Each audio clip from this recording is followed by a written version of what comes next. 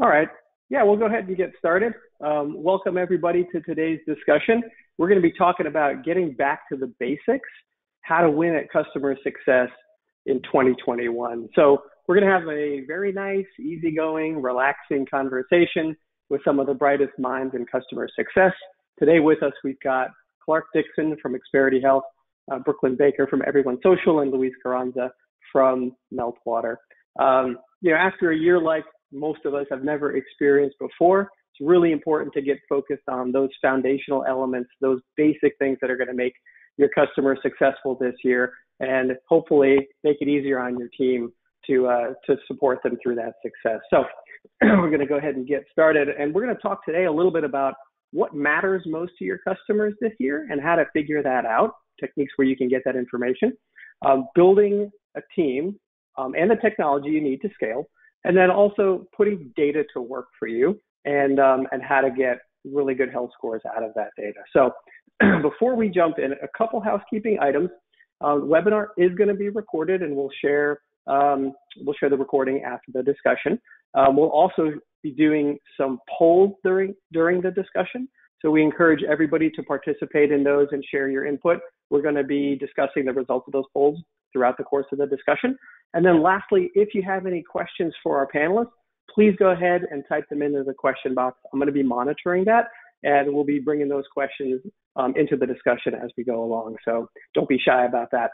All right, a couple quick introductions, and then we'll get started. My name is Dan Bonet. I'm Chief Revenue Officer at UserIQ. Our mission at UserIQ is to give customer success teams the power to predict outcomes and impact company growth with the most intuitive, action-oriented software platform on the market. I'm going to be facilitating the discussion today. Next up, oops, went too far. Next up, we've got Brooklyne Baker, who's Director of Client Success at EveryoneSocial. Brooklyne, if you don't mind taking a few moments to talk a little bit about your background and what you do at EveryoneSocial. Awesome. Happy to be here. Pleased to have everyone on the phone and be speaking to you today about client success.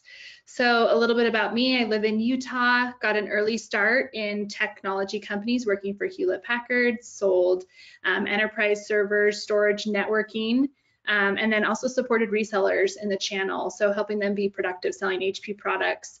Was then introduced to a SaaS technology company, Pluralsight, and I stayed there for quite a while, over 6.5 years. So I was there from their early stage all the way through IPO, and then eventually left when I was the Director of Client Success there for commercial teams. Today I'm at EveryoneSocial, and we are in a really fun stage where we're experiencing really accelerated growth, and we're having to scale the team and grow the team. So I'm just really deeply involved in designing and building that out right now. Awesome. Really nice to have you here, and I'm sure some of your experiences from being in small companies and companies that went public will be great for people to hear about, so happy to have you.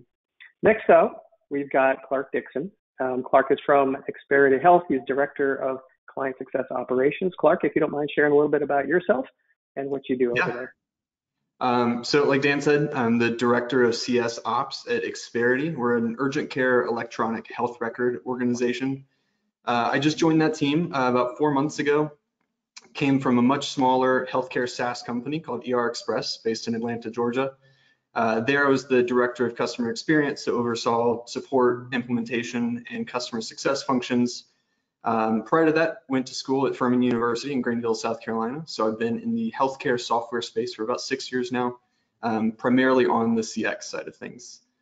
So right now in my ops focused role, I technically sit on the revenue operations team, basically partner with the CS implementation and support leadership to kind of help operationalize and execute on their vision.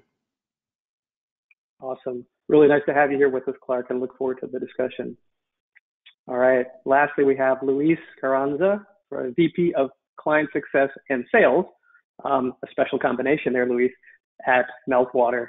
Luis, if you can tell us a little bit about your experience and what you're currently doing at Meltwater, that would be great. Sure thing, Dan. First of all, it's a pleasure to be here. Such a cool panel to discuss something I'm quite passionate about. As mentioned, I am part of the senior leadership here at Meltwater. I lead both our new logo acquisition team as well as our client success team here at Meltwater in the Americas. And Meltwater, just to give you a little background, is a media intelligence company. We work over 30,000 customers across the globe. So I've been with Meltwater now. I'm one of those anomalies. I've been with the company for close to 15 years. And since startup to high growth to now just recently a listed company in Europe. So I've been part of the whole evolution of our client success organization, which is a fun thing to be a part of. And then on a personal note, I currently live in Miami, Florida.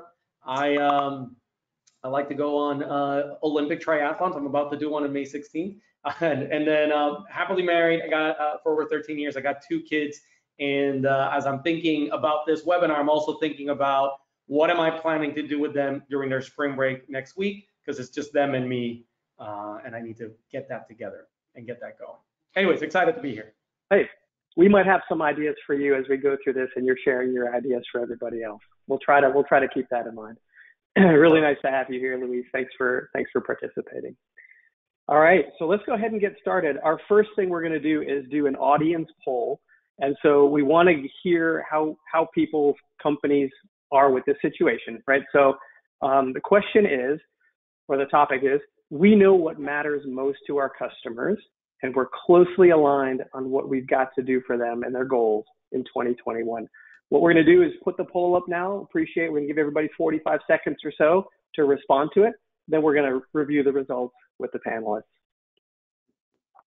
You know, and interestingly, while we're talking about this, like this question seems, it's actually harder than it seems, right? Because as I've been thinking about it, like in those situations where, look, if you're not speaking with your customers regularly, if you're not asking the right questions, if you're a product-focused company and a lot of customers are self-service in how they engage with your solution, you might actually be very challenged to answer this question with certainty here. So I'm curious to see what the audience has to say.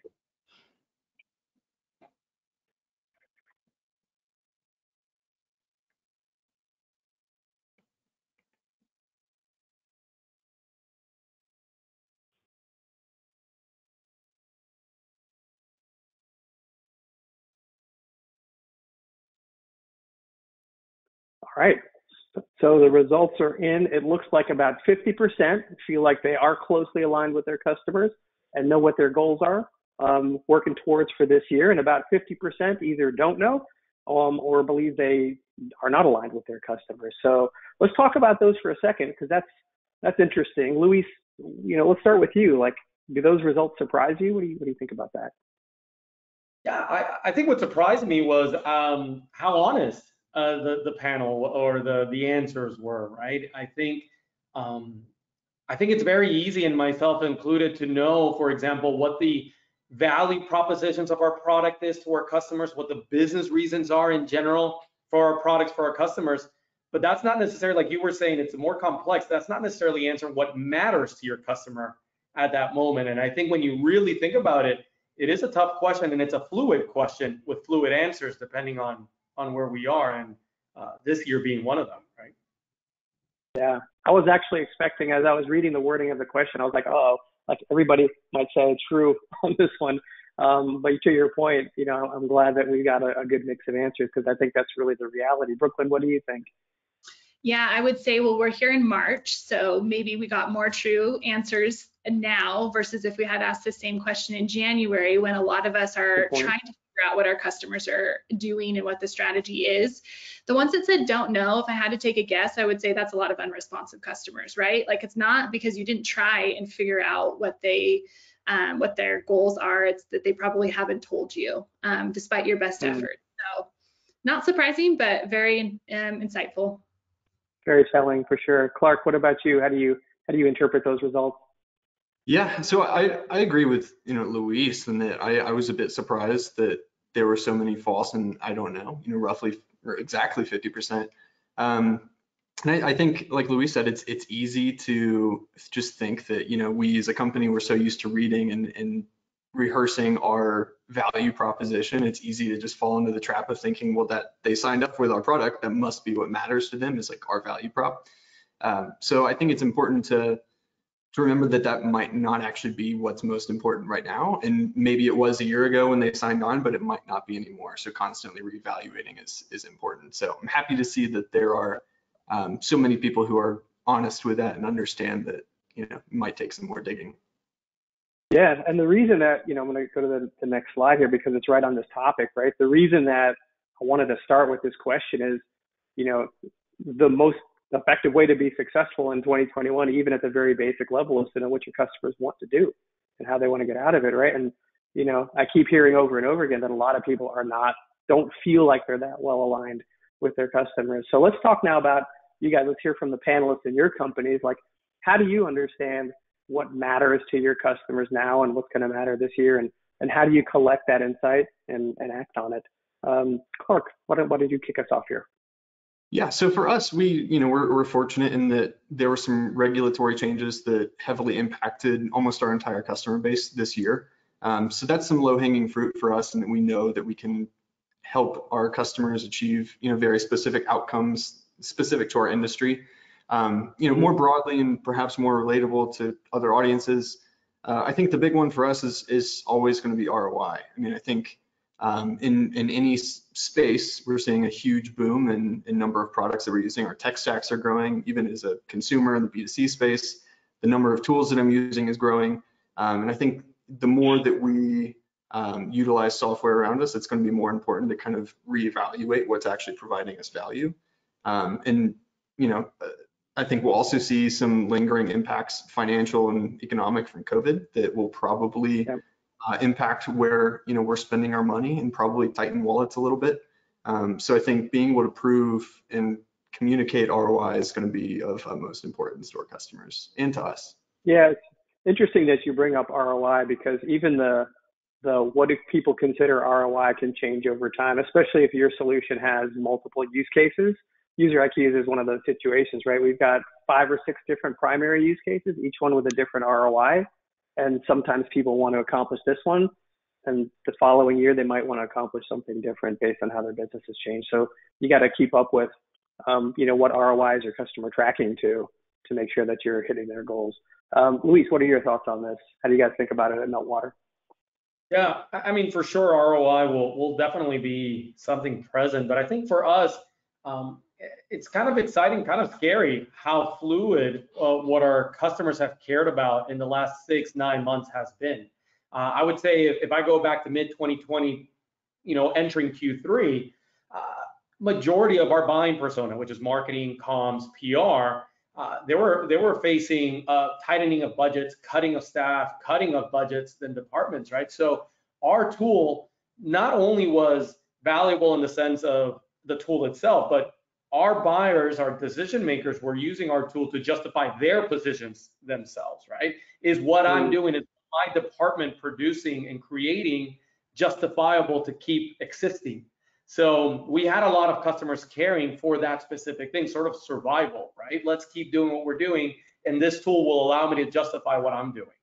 But now, as with the economy ramping up again, as we see departments growing again, budgets growing, I think we still see some changes or scars, depending on how you want to see it, from 2020. And now what we're noticing is, yes, a lot of value props still exist, but our clients want to create a consolidation of vendors. So one provider as opposed to multiple providers within our industry. I think that's something that they've realized from last year. Not that many relationships should be managed, but also the relationship with a good consultant, a good customer success rep. And we've noticed that the clients that are very happy with us are the ones that have multiple services and have that relationship with our consultants. So those two things are things that we are really honing into this year to offer to our customer base.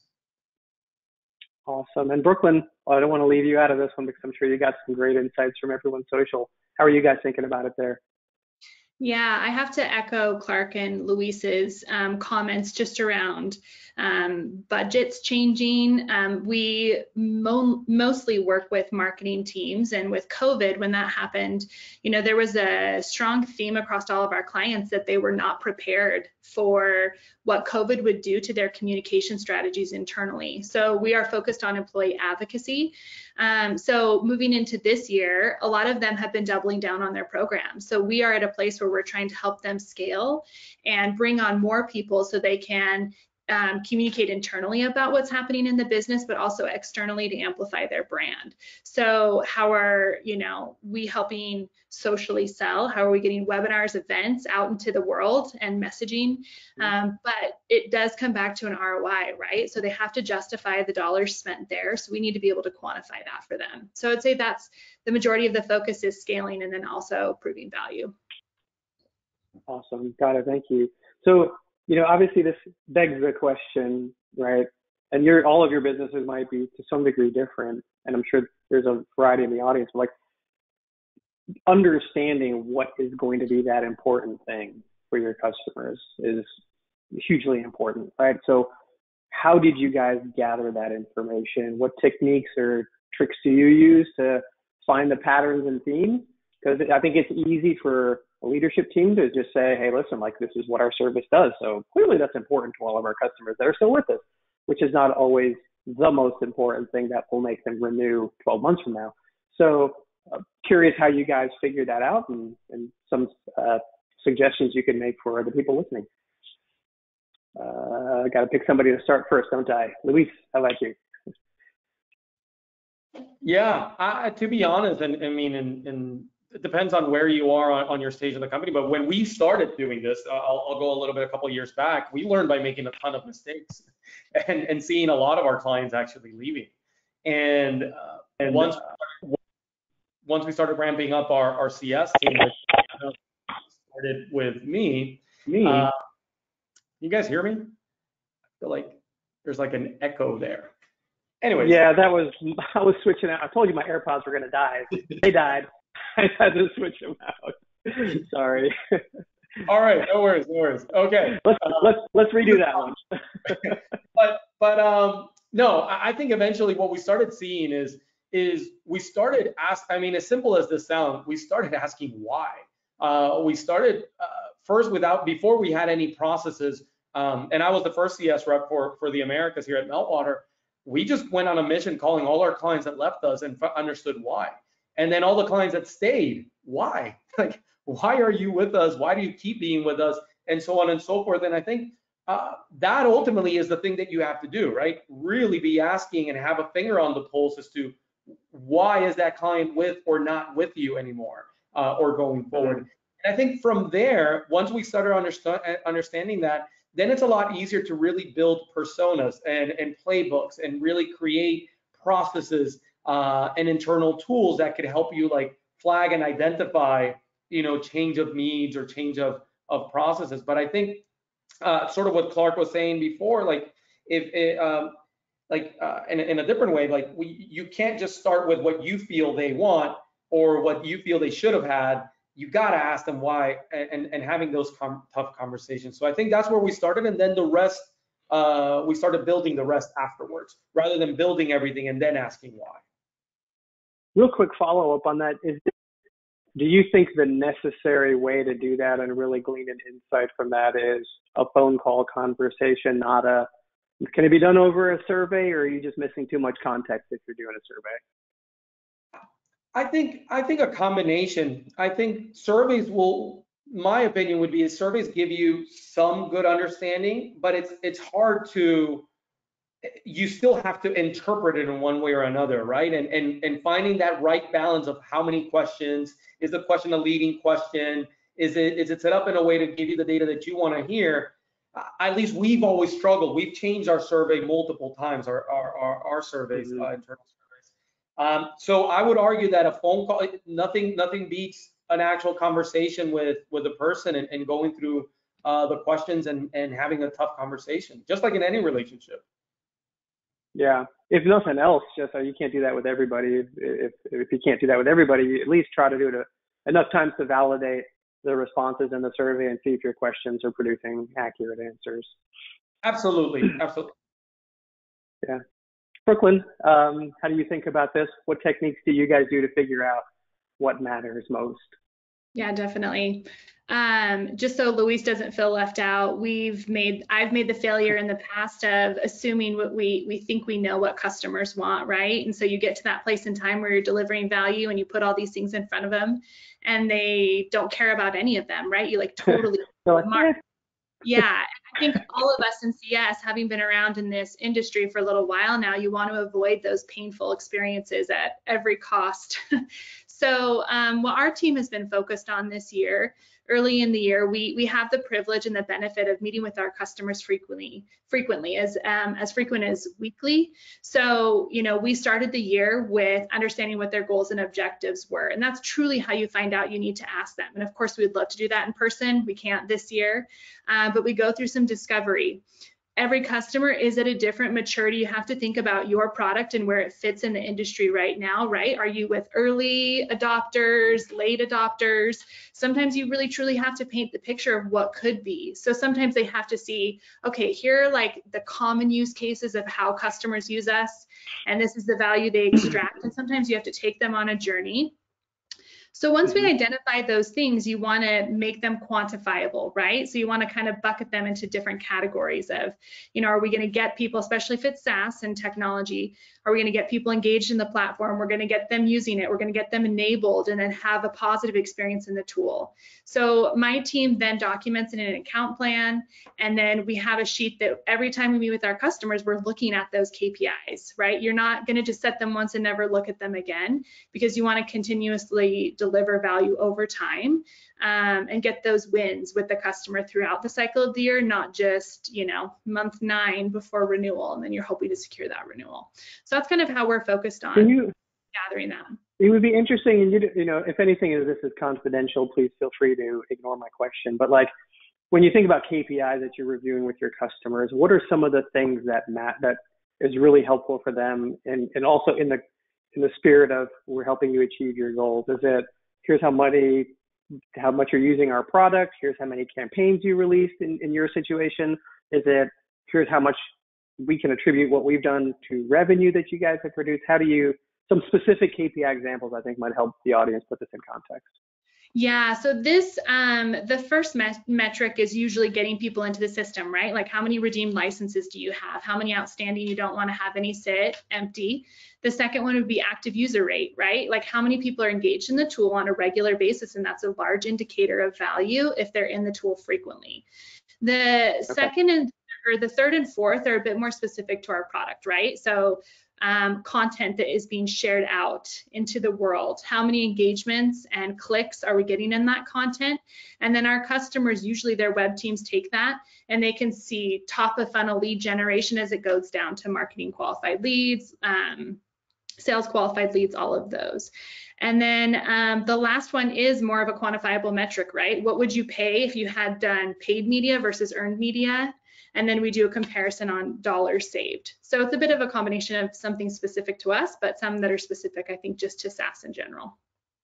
Yeah, no, that's really helpful, especially when you get into like what would you have spent elsewhere versus doing it with us, because that can help them. If they're getting results from you, you're kind of reinforcing the fact that we're doing a better, more cost-effective job for getting you the same results as somebody else.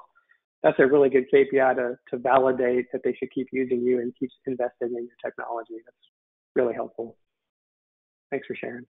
Yeah. Clark, on to you. Yeah, I think the answer to this really depends on your customer segment, your management strategy, and company lifecycle. I think high touch or white glove approach for like an enterprise CSM would look very different than a tech touch or mid-market organization where maybe you are a CSM managing 200 accounts or something, and you can't necessarily have a call with every single customer to figure out what matters most. So this is something that I'm actually dealing with right now. I'm trying to put together a strategy on a tech touch segment that's new for us. And so this could be completely wrong, but it's the way I'm kind of tactically looking at it right now, is that we'll take the enterprise accounts, those accounts where CSMs can chat with them on a weekly or a monthly or quarterly basis, where we can just ask them, what actually matters. We'll document that and we'll track that through the rest of the customer life cycle. And then maybe from there kind of distill down, like, what are the big buckets of things that segment found to be most important to them this year. And then stick that into a survey and send that out to these smaller accounts that don't have quite the same level of care from a CSM, or not care, it's a poor choice of words, but level of management from a CSM where they can't be on the phone with them. So that's kind of the strategy I'm taking. Maybe those that don't fall into like an even bucket then could be reached out to, have a conversation with them, learn more about what they're doing, and then kind of extrapolate from there what might work best for the rest of that segment. So I think it varies, but that's kind of the approach that I'm looking at it from right now. Awesome. Thanks, Clark, for sharing. I'm curious, like, as you guys have figured out, hey, this is what we're going to focus on with our customers for this year. This is what we think matters. Did you feel like you and the rest of the leadership team were aligned in that idea, or did you have to change some people's minds, do some convincing, or was there a perception that you had to change? Brooklyne, why don't you kick this one off? Yeah, so I'm actually going to draw on some previous experience for this question.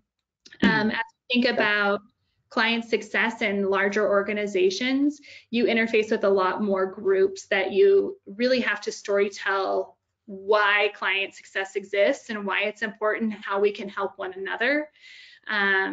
So for example, client success and sales at a previous company, CS didn't own the renewal, sales did. So we had to be continuously working together, and they had to understand what was our role in making sure that renewal came in, who does what in the life cycle. I found that some of the best ways to foster that relationship is to set up meetings to talk about, here's my team, like where the director would attend maybe one of their team meetings.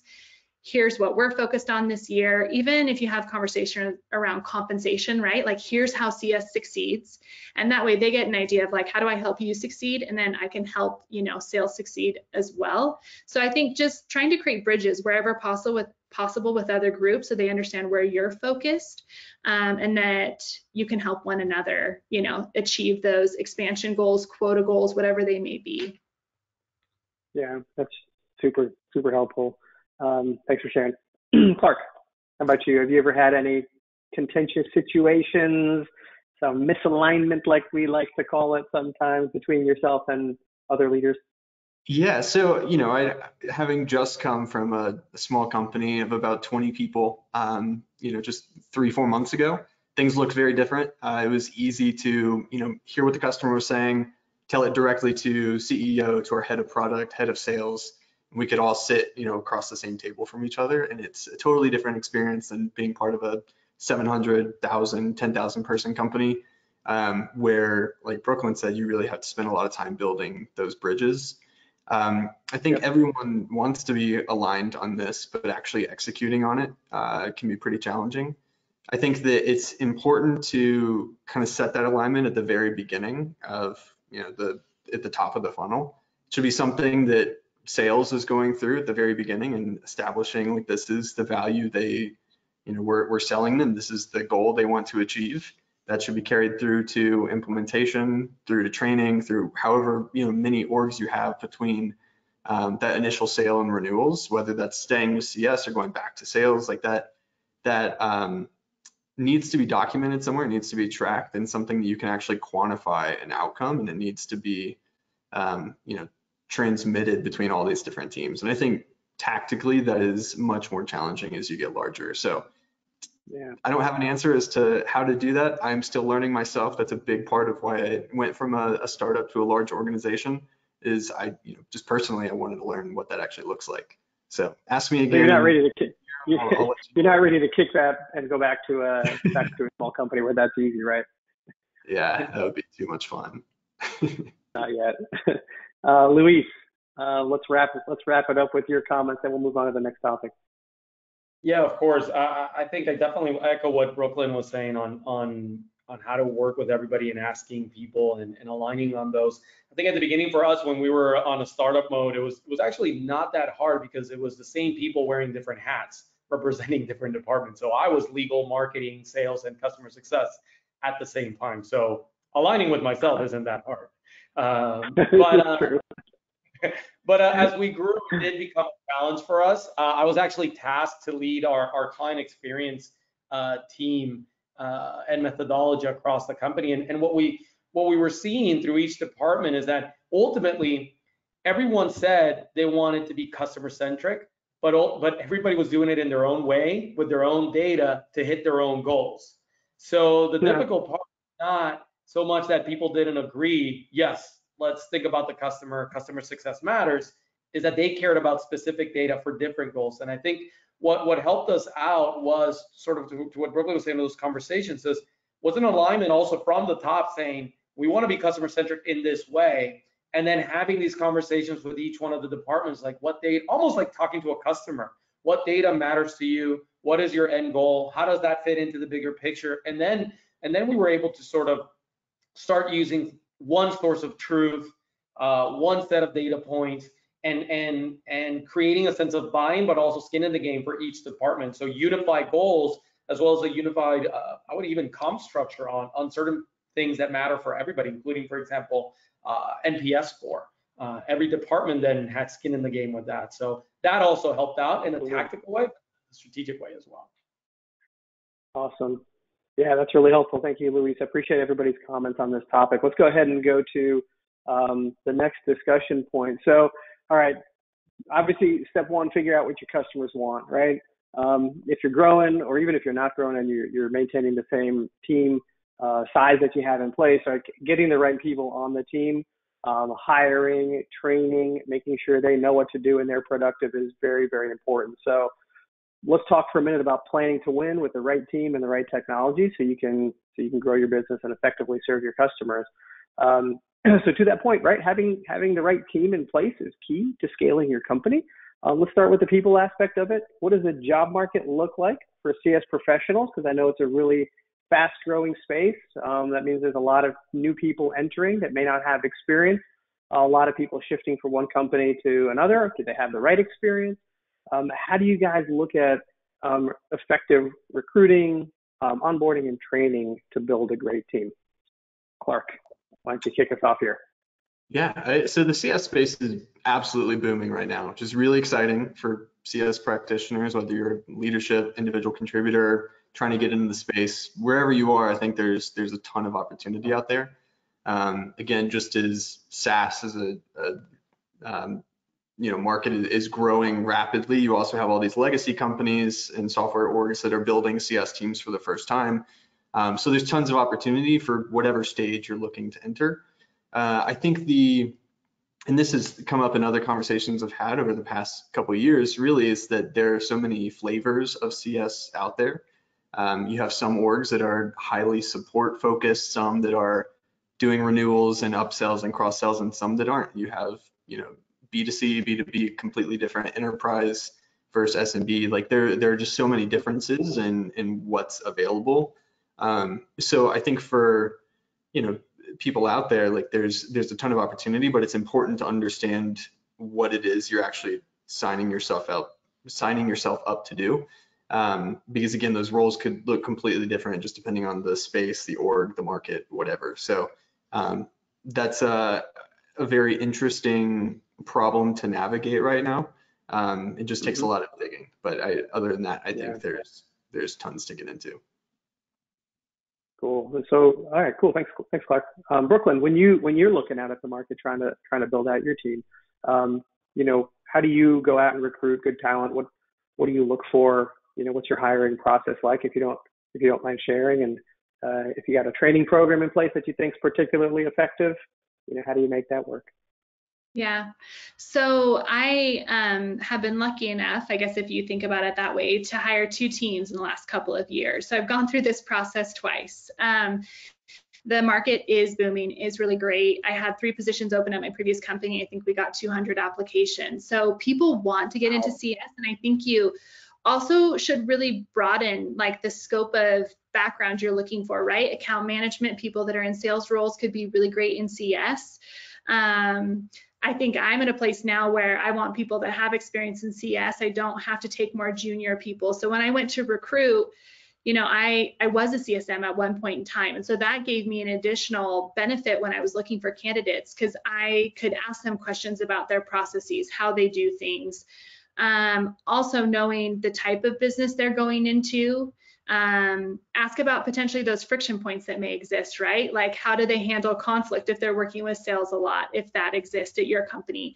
So I really tried to— CS don't have conflict? Never. Come ever. on. We're going to get to Luis in a second, who runs both of those teams. So yeah, we'll talk about no that. conflict at all. So really trying to think through, like, what is it a day in the life truly? And I think you'll get better candidates when you're really transparent about what the role is, especially if it's a startup and it's going to take a lot of grit and maybe long days. Some people are more suited for that than others, right? Can you operate in gray areas where there's not a lot of defined processes, or are you someone that likes more defined processes? So just really be broad with your questions around who would succeed in the role that you have today. As far as training, you know, if you're lucky enough, sometimes you have a whole sales enablement team, onboarding team that can truly bring people on, and they go through a whole program. Right now, we're just doing it ourselves. I think pairing people up with current CSMs, getting them on as many calls as possible, have a little bit of a format for materials for them to go through. I, at one point, like to really shadow. So like, hey, let's do a dry run of an EBR before you deliver it to the customer. Like, you build it, let's dry run it, let's go through it, and then you deliver it, and I can give you feedback. So it just depends on the type of talent you have, where they're at, and how much extra help and, you know, mentorship they may need. Got it. Thank you, Brooklyne.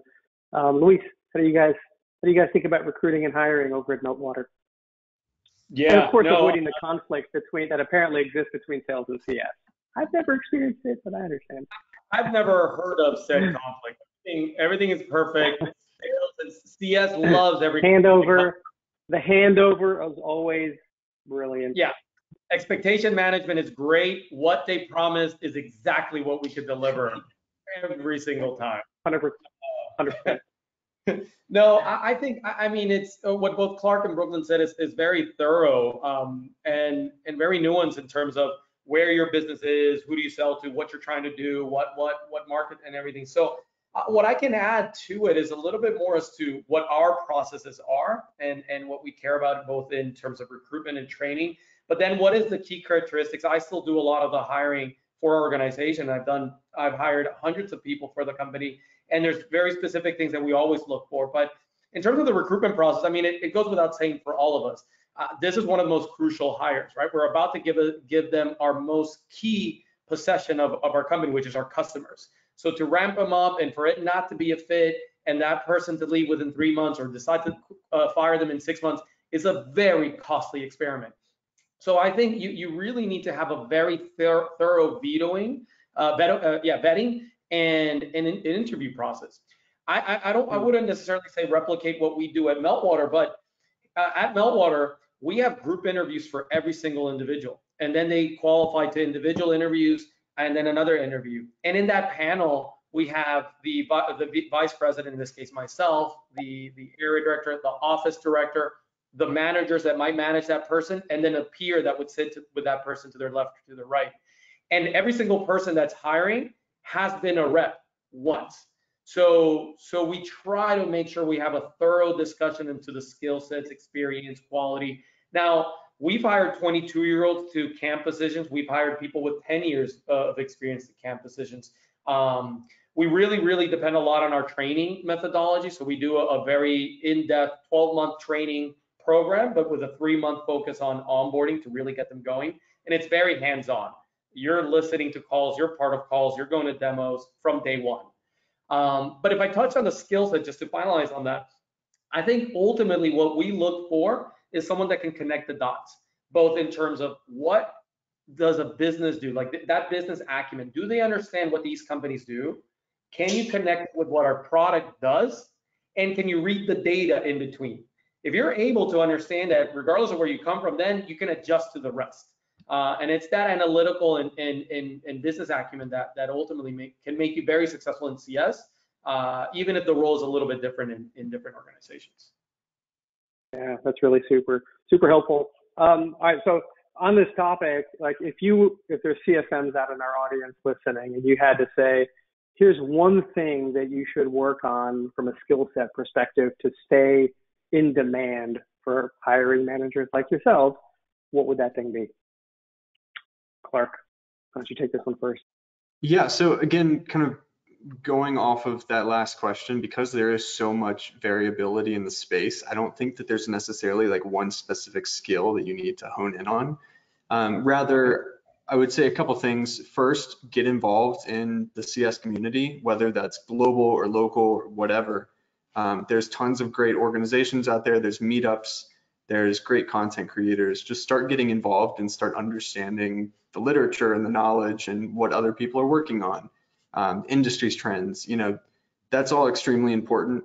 Tactically, just something that I've done in the past that has worked out well for me, and I've enjoyed it and gotten to speak with some really, really great people that I look up to a lot. It's just, reaching out to people, finding people on LinkedIn. I actually have an Excel doc of names of people that I look up to and I follow on LinkedIn, and I read their content and I get alerts when they publish stuff. And I try to, read what they're reading. I know like Dan is on that list. I just reached out to Dan yesterday, say, hey, what are some books you recommend? So I want to read what Dan's reading. I want to read what Brian Chesky's reading, things like that, people that I'm looking up to that I want to start understanding what they're involved in and get involved in the same thing. So that's my biggest recommendation, is just start getting involved. Outside of that, there's certainly some, certifications and things that are picking up more and more weight. I know, Success Hacker, you're starting to see those certs on people's resumes and LinkedIn's more, and I think that's great. It's not something in the past that I would necessarily look for, just because I think it might be a useful certification for some orgs, but my hiring experience was not looking for that type of role. Rather, I was looking for people who could kind of, like Luis said, read between the lines and think critically on those things. So that's really the practice that. Thank you, Clark. Brooklyne, how about you? What do you look for? What's one skill that you think people could be honing in on to stay in demand? Yeah, so I just was thinking about this quite a bit, and the one area that I would say everyone has an opportunity to improve on is negotiating access to stakeholders within the business. So oftentimes when things are churning and you're losing business, it's because you're single-threaded and you're talking to the wrong person. So there's a number of ways that you can do that, but I think that that's a technique that everyone should practice and try and improve. First of all, understanding who your sphere of influence is today, who are you speaking with, and then how do you reach those other stakeholders in the business, so that if things change, people leave companies all of the time. How many times have you lost your champion and then you have to resell the whole program all over again? It's just nice to have other people in the business that understand why your tool or why your application is so critical to their business. So, negotiation tactics. I mean, a lot of it comes intuitively. It's trust, right? Like if you deliver on what you say you're going to deliver on, and then you ask for that access, usually you can get it. But there are other, skills that you can hone in on when it comes to sequencing people. Just getting access to those other individuals in the business, I think, is probably the biggest area for improvement across CS. Yeah, building trust is like so important. And I mean, I saw Luis nodding also when you were talking about getting access to the stakeholders, and I totally agree. Even just getting comfortable asking for access. So many people are uncomfortable in that, in sales and in CS, and just, getting used to that's part of your job, and it's something you're going to have to get comfortable to. And you're going to have to find techniques and ways to ask for that access and not be afraid of it. Is a really hard skill to master. Luis, and I would add to that. Yeah, I would add to that. I mean, not only it's a difficult skill to master, or a crucial skill to master, but also understanding the difference of the conversation and what to talk about when you have a conversation with a stakeholder and someone that happens to be a user on the account or just another person within the subscription. I think that's a key component there. So I think what Brooklyne said is perfectly. Negotiation skills, sales skills. Ultimately, there is that ability to be able to connect and with the decision makers and the stakeholders is important. That comes down to sales and getting out of your comfort zone. So if I could add something is that what I recommend is this is a role where you should be out of your comfort zone as well, and genuinely curious and genuinely pursuing to understand a bit more and ask these questions. So if you're looking for a job or you're looking to get in, I think a key component is to be genuinely curious, to be interested in business, to be interested in what's going on, because that's going to make you successful as a CS rep. If you wait for someone to come to you, or for the red flag to show up, or for the data to tell you what to do, a lot of the times it's too reactive. You have to be proactive with this relationship, and proactive with the data as well. So I would think you have to be out of your comfort zone. Great. Awesome. Thank you, Luis, and thanks everybody for your comments on that. I'm going to go ahead and go to the next topic for the sake of time. We've got about 15 minutes left. So we're going to do another poll here as a lead into our discussion. And so we understand what customers want. We've got the team hired. We've got them trained. We feel good about ramping them up and engaging with them, with our customers. And then there's data, right? Everybody wants data. So the question here, the topic here for this poll is, we've got the data, we've got reports and dashboards, but we're missing the clear, easy to access, actionable insights. Really curious as to how the companies of our audience members, their experiences with that. So we're going to put the poll up, 30 to 45 seconds. Hope everybody can participate in that, and then we'll talk about the results.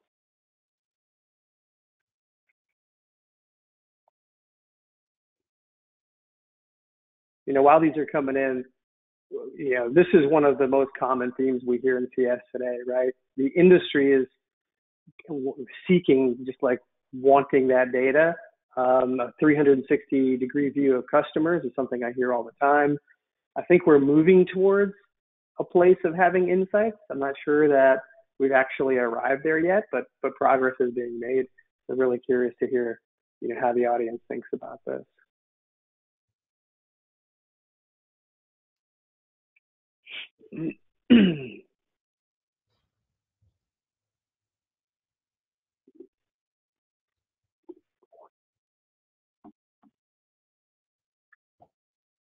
All right, so there are the results. 45% of people feel that they do have the actionable insights that they need, and about 55% either don't feel like they have it or don't know if they have it. So let's talk a little bit about that before we get into the next topic. Luis, did these results surprise you at all? Yeah, I mean, it's again, I'm very happy with the honesty on it. I think having and wanting data and having it available is good. How many people actually have actionable data insights from them and can do something out of it? I think that's the general problem right now with most organizations. And I would say those percentages would be higher on the false if you were to poll me. Okay, awesome. Clark, how do you think about this? So I think I expected to see more responses from people who don't feel like they have actionable insights, just based on everyone I've spoken with in the past year who is constantly evaluating their health score and evaluating the metrics they're using to actually measure success. And I think there's a huge trend to just collect all this data. We're at an exciting time where we can finally just start collecting and analyzing and storing just huge amounts of data on our customers, how they interact with us, how they interact with our products. We can even measure sentiment on phone calls to understand, like, what is their voice saying that their words aren't. So there's all this stuff that we can collect relatively cheaply for the first time in ever. So I think there is a huge temptation to collect all of that, and I think we're still in a phase where we just don't know what to do with it yet. So I would have expected more people to say that they don't have those actionable insights, just based on the sample size being the people that I've spoken with in the past year who are in the same boat, who don't know what to do with the data they have. Yeah, interesting. Brooklyne, how do you think about it? Yeah, knowing kind of my experience in CS, knowing the type of people that are attracted to CS roles, truly at their core, they want to please, right? Like, we want people to have successful outcomes. We want them to have a delightful experience in the application. So You know, I think a lot of my CSMs would say like, "Kay, tell me what the insight is and like what's the play," right? Like I get this indicator, now tell me what to do. And I think what's difficult is that every customer's culture is so different. Like you could do one play on someone and it works 100%, and then you can try the same thing on another customer and it totally flops. So I think that's also where some of the kind of hesitation is with the actionable insights. They don't always work like you, or you know, like the actions you take from them don't always deliver as expected every time. Got it. Yeah, 100% agree. So, all right, well, cool. Let's dig a little bit deeper into this topic. I'm going to switch the slides here. Oops, went too far. Here we go. And this is a reminder to the audience, right? If anybody has questions for the panelists between now and the end of the discussion, feel free to post those in. We're happy to bring them into the conversation. But again, here, right, better data, right? A common theme that I hear, we want that 360-degree view of the customer. We want lots of insights. Let's talk about actually the foundation of that, getting started. And again, with the theme being back to the basics, let's start with the key pieces of intelligence that you're trying to arm your team with. Clark, let's start with you. What are those key pieces of intel you seek to provide to CS? Yeah. So again, you know, with there being so much data out there and what we can measure, you know, I think the common pieces that we see is, you know, feature adoption, daily active users, number of licenses. Those are great. But I don't think that they truly measure customer success or predict customer behavior. I think if you were to, you know, get rid of your 800 or, you know, 100-point CS health score and just go back to one thing, it's just, are we actually delivering the outcome that we agreed upon with the customer, whether that was at the beginning of the sales process or the last time we spoke on our QBR? Are we actually measuring that outcome? Are we meeting the goal, and are we setting new goals? I think that is a very easy thing to quantify. It's just a yes, no. If not, what do we have to do to get there? And I think that's really the, you know, again, talking to CS leaders everyone is always constantly reevaluating their health score because it doesn't work, or the CSMs don't trust it, or it's, you know, it's incomplete. I think we're working towards that, but I think in an effort to make it better, people are adding more to it and adding more complexity when we need to be stripping away from it and just going back to what is the most basic thing that we're here for. Our prime directive is to make sure that we're helping our customers meet their goal, and that's it. And can we measure that? Yes or no? And I think that's the core, you know, task that we need to go back to is CS practitioners. That's really interesting. Thanks, Clark. We're going to dig a little bit deeper on some of your points there about health scoring here in a minute. But Brooklyne, how do you think about those core pieces of intel that you want to provide to your team? Yeah, this is an effort that we're embarking on at this moment, where right now we don't have an automated health score. So we don't have a lot of automated data points that are flowing into the CSM. So they have to go and seek a lot of these data points. So to Clark's point, a lot of them are application related, right? So how engaged are they in the platform? What are the leading indicators, right? So are they engaged in the features? My team does a health sentiment update each week, and the health sentiment is a composition of quantitative data points and qualitative data points, right? So we're trying to understand, you know, using the system, but what's the access we have? What are they saying about their experience in the platforms? They have a lot of bugs and issues. Like you really need to think holistically about the data and what it's telling you. Yeah, I would say that's really where we're at right now. We want it to be a bit more sophisticated in the future, where we can have some alerts in place that might tell us things that should be concerning and or are positive. So I think sometimes we think about, okay, let's point out the negative things, but what are the indicators that are leading to expansion, right? Do you have a lot of people flowing in that are using the product on an individual basis? Do you have leads coming in? We are always going to push our customers, right, to expansion, especially with SaaS business. There's always more TAM to capture.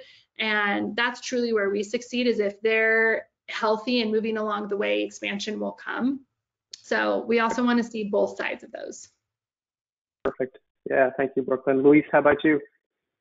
Yeah, I think it goes very similar to one of the questions we had before, and I think to Clark's point, I think it's definitely, at the end of the day, the most basic thing are they getting value for it or not. But however, to that same question before, right? If you have over 200 clients, if you're doing purely tech touch, if it's really hard to ask that question, or perhaps you're not getting if you're sending a survey, it's pretty hard to get a whole high percentage completion rate, right? So it goes back, and for me, it goes back and forth. Yes, it's simple, but then we also need a little bit more of data, and I think that's the rabbit hole that we consistently fall into. For us, what we've been doing on the key pieces of intel for us, we're trying to divide it based on where the client is on their journey, and based on where they are in the client journey, maybe certain data points are a little bit more important than others. And I think the simplest ones were mentioned, right, when it comes to activity, engagement, adoption, right? And those metrics can differ depending on the products that they have.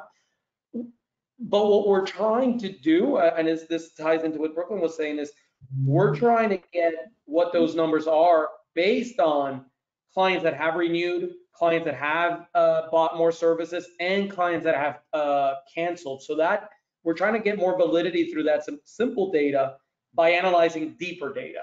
So that's how we're trying to keep it simple on activity and adoption, but we're being very thorough as to where that data comes from. Got it. So that's really helpful too. Thank you all for your comments on that topic. With the interest of time, we've got one more small topic to focus on, which I know this isn't a small topic because we can go for hours on health scores. But health scores, right? Obviously, a lot of the data that people are collecting, you want to pull that into an easy to understand one number, one color indicator on how healthy is this customer, right? What's been your experience in that? Where has it served you well? Where has it failed? Luis, why don't you continue on and take us through this one?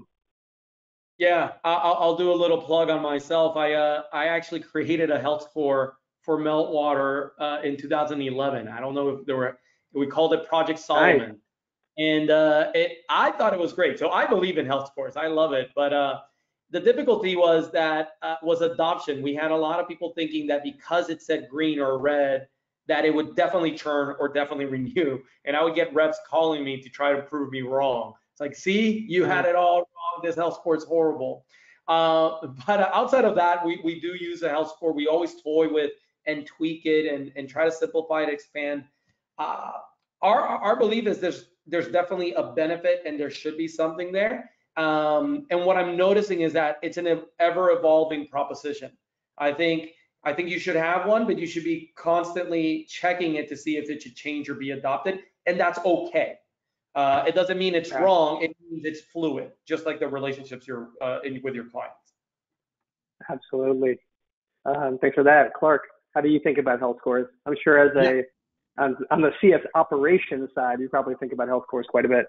Yeah, so I think about it very tactically and just what are the numbers we're pulling, how are we calculating them, and does it actually impact, or predict the outcome that we think it's going to predict. So I think there's hundreds of data points you could use. I think the ones that are most interesting to me that I've heard lately are whether or not an account is multi-threaded. So do you have contact with multiple stakeholders? Of course, NPS, CSAT, all the satisfaction surveys, super important. There needs to be some space for CSM sentiment. How the CS rep feels about the account is very important. They have a great pulse on the customer. And then of course, product usage. So if I had to bucket just very tactically the things that I'm looking at, that's kind of maybe the four main buckets. And then from that, like Luis said, there's kind of two parts to this. There's going back to see if you've been tracking this data over time, can you measure that against customers that have churned, customers that have renewed or upsold, whatever, to see if those metrics actually impacted past accounts, and then look forward and measure through time to see if they impact future accounts. And that's the piece that just takes a lot of time, because you just need customers to churn and renew to actually measure or not if it works. So that's I think why it takes months and years. Yeah, you're right. It takes you can set your health score based on a bunch of assumptions, only to find out 6 months or 12 months later your assumptions are wrong, and go back to the drawing board and keep tweaking it. Yeah. Brooklyne, last up on this topic. Let's bring it home. From their next meeting, I would just say don't over-engineer it. I've been in an organization where we had way too many data points flowing into it and the CSMs didn't believe it. At the end of the day, give more weight to the CSM sentiment and then also marry that with product engagement. And I like the sphere of influence component too. Just make it simple. And I think that you'll be in a better place and the CSMs will adopt that health score more if they believe it. Perfect. Thank you. I did have one question come in, so I do want to see if we can maybe get one of you to respond it before we wrap. The question is, going back to the earlier topic of hiring, what industries and or types of background do you guys believe provide for the best CS experiences and the candidates you might find? I'll leave this one for Luis. All right. Well, I think it always helps to hire somebody within your own industry, right? Because if they already come with the knowledge as to the key players, the buying centers, the decision makers, or at least that have worked in a similar ecosystem, I think that's going to help you when it comes to onboarding that person and getting them up to speed. You'll have less resistance on that. But I think don't be afraid to cast a wide net outside of your industry as well, because you'll find a lot of gems and talents that it can replicate their knowledge from what they're doing to your business. At the end of the day, CS, as you notice, like we're talking different industries here, it's similar components. That's just the details, but knowing the framework, you can do a little bit of everything in any industry. Yeah, and you were saying earlier, one of you were saying earlier about, listening skills, being able to ask good questions, get higher in the organization. That translates across lots of industries. And being empathetic to customers and the concerns that they have and being fast to respond to them, it's hard to train somebody to do that, but if you can make that part of your personality, that's something that a great CS rep would do regardless of industry or background, right? Okay, well, anyway, we're like 2 minutes over. I apologize for that, but that takes us to the end of our time today, and I want to thank Brooklyne, Luis, and Clark for taking the time to prepare and be with us today. The discussion was really helpful. We're going to be sharing a bunch of stuff that we took out of, insights that we gleaned from this conversation. We'll be sharing on social media. We'll send out the recordings to everybody as promised. And if anybody's interested in future webinars, we got another one coming up in May on customer journey mapping and all the things that go in and out of that process. So it should be a good event as well. Thanks everybody for tuning in, and I wish you all a good week. Thanks, guys. Bye. Thank you, everybody. All right, bye.